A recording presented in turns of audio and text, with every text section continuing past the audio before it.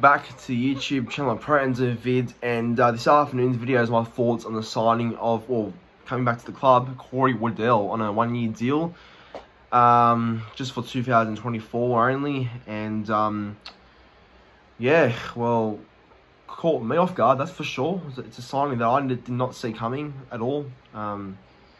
Probably the last thing I would have expected to see all day, if I'm being honest, but no, you know what, it's a signing that, yeah, look, it's a bit, I can see why people think it's a bit odd, because, you know, I thought our forward depth was fine as it is, but, you know, he's actually been a standout in a struggling Dogs team in 2023, and he's actually, I've watched him closely, he has actually improved a lot, I feel like.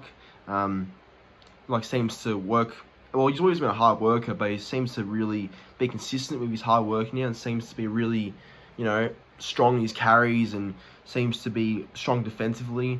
Like, I remember the game against, well, when Dogs played Manly at the Core Stadium around round 26, I think it was. Yeah, he scored 2 tries, and that was for good running and just some great hole runs. And yeah, he had a good game, that one.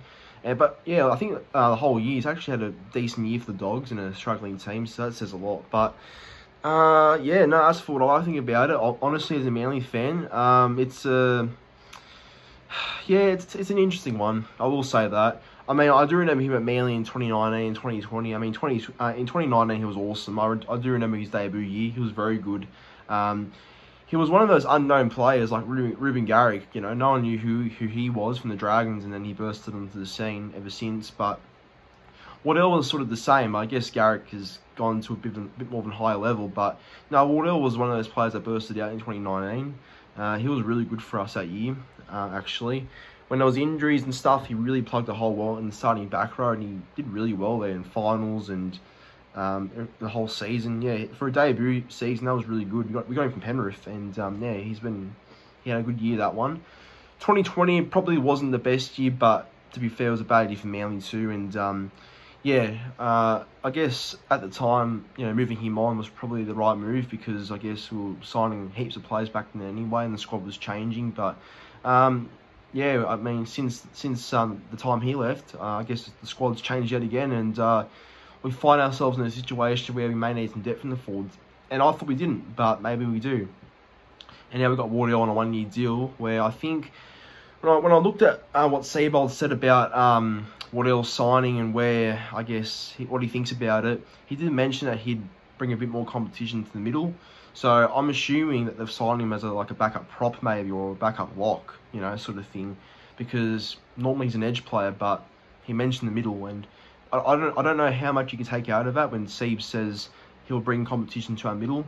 But I do assume that's meaning that he'll play more prop than back row when where he normally would play. But yeah, I think it's a signing I can live with, honestly. I do welcome him back. I do think it's good. I know. Yeah, it's a bit weird to some people, but I can see why. But for depth, maybe, and just for, I guess, if other things don't work across the team, yeah, he's there for cover, and I think he will provide good depth. You know, he'll probably play a few games next year, but not many, I'd say. But yeah, he does a job. I mean, look, he's improved a lot, I feel like, and his work ethic's always been pretty good, I feel like, and he's also going to be the future brother-in-law for Jake Trbojevic too, because Jake's with Waddell's sister. So, so you know, obviously he's got connections at the club already. Like, he will know a lot of the boys from the time he was last at Manly, and he's back with them again.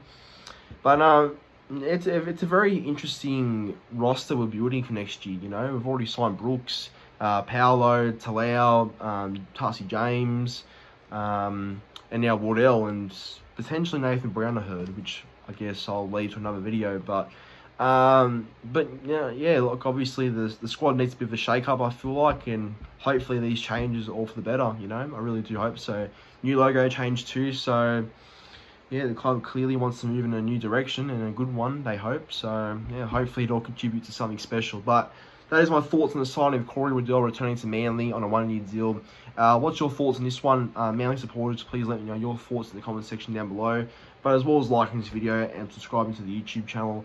My goal is to get to 3,800 subscribers by hopefully the end of October to early November.